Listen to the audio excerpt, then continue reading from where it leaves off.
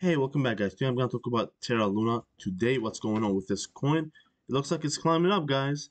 I'm not a financial advisor, though. Don't invest into this or any other coin we talk about. As a disclaimer, I have to say that. But today, look at this. We're going to talk about Terra USD, right? Terra Luna, Terra USD. Why is this rising? Well, we know now, right? There's burns being implemented by the community. And the burns is what rising the whole Terra Luna ecosystem. So let's talk about this. Let's click this bad boy here. We all know what happened here, right?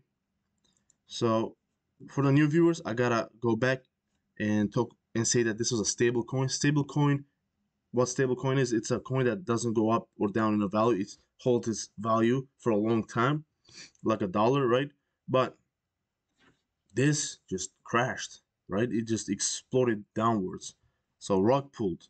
This crashed. This was the first time that something like this happened, and everyone just lost money, right?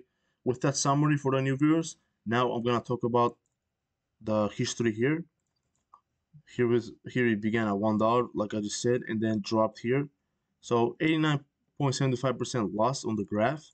1 year, 89.85. So they don't matter. All time and 1 year don't matter. This happened recently. So this point to here was 89.88% value loss.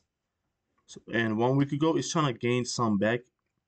Started at 0.08, lowest of 0.04, and then went up to 12, right? Today, I believe. So let's zoom into today. About 1 week, it was up 14.68%. How about a day?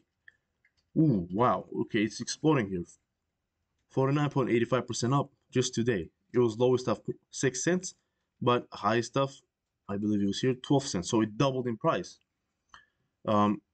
Is Terra Luna gonna gain its value back and go back to $1? Well, I'm gonna say that unfortunately that's not gonna happen because the current supply is just wait a second. It says it's a billion, but I believe it's in the trillions right now. I could be wrong. Just comment down below. What do you guys think of this price increasing? So let's talk about 1 hour. It lost 4.58%. So in 1 hour, it lost a little bit, but it looks like it gained overall just today 50%. That's healthy, but I don't think it's gonna keep on climbing, man. Market cap 0.2 billion, volume 24 hours. Let's see, only 1.27% gain. That's just very tiny amount of growth. 197.2 million is the volume in 24 hours. So current supply 11.3 billion.